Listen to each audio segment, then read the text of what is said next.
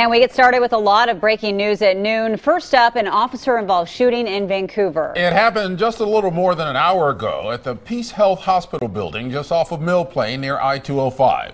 Our Jennifer Dowling is there and just got an update from officials. Jennifer, what can you tell us about this shooting? That's right. We just heard from the spokesperson, Fred Neiman of the Clark County Sheriff's Office, and he says that the shooting happened inside this tower here on the fifth floor. I'm going to step out of the way so you can see it. This is the PeaceHealth Southwest Medical Center here in Vancouver.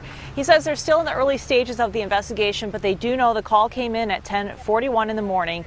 An inmate from the Clark County Jail was involved. He was receiving treatment here, and he was being guarded by two corrections deputies.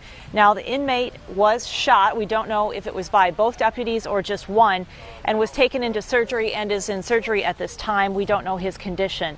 The regional major crimes team is on the scene, being led by Vancouver police.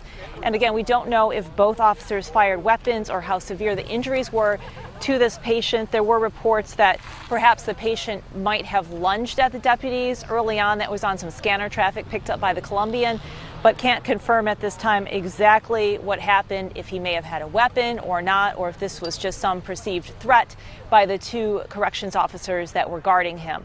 But they were the only ones involved. Vancouver police say they were not, just those two deputies, but Vancouver police will be taking the lead on this investigation as part of that major crimes investigative team.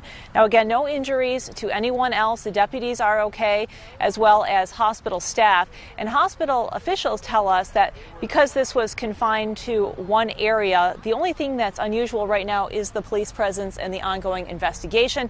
But otherwise, it's business as usual because there is no danger to the public. And we could get some briefings later in the day to find out more about what led up to the shooting, and we'll bring those to here and at KOIN.com. Back to you.